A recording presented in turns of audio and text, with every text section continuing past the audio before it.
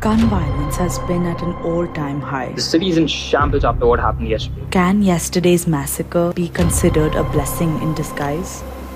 Another job?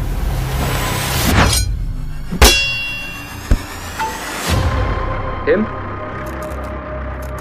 Amygdala completely damaged. So he can't feel the emotion of fear. Don't even dial up anyone else. I'll get him myself. You see the city, right? Everyone's got a gun, but you have the choice. 10 hours. Protect me for 10 hours, and then you can be whatever you want. The savior, the messiah, or even better, you can put an end to me. The choice is up to you. Where is your free will when compliance is shoved down your throat?